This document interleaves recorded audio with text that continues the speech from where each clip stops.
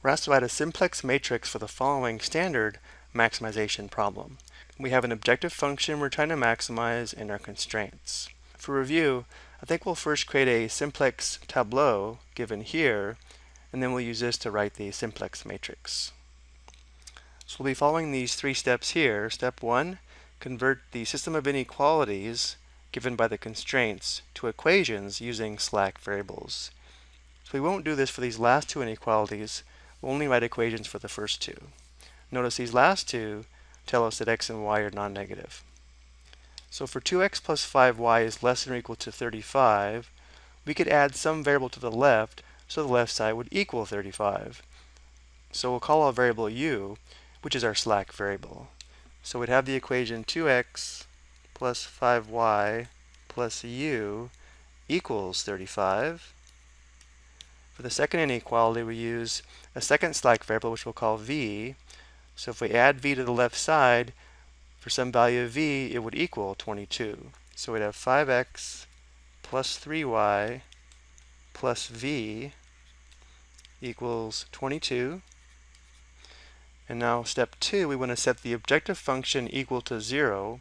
We want f to remain positive, so we'll subtract x on both sides and add 5y to both sides. So we'd have negative x plus 5y plus f equals 0. And now we have all the information we need in order to write the simplex tableau. We begin by labeling our columns with the variables used. We're using x, y, u, v, and f. And now the entries in row 1 will come from equation 1. They'll be the coefficients of the terms. So the entries will be 2, 5, 1.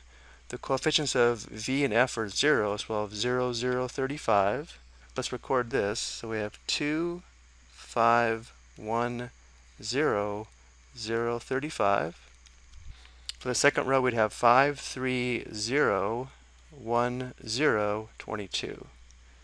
So 5, 3, 0 because there's no u term, 1, 0 because there's no f term, and 22.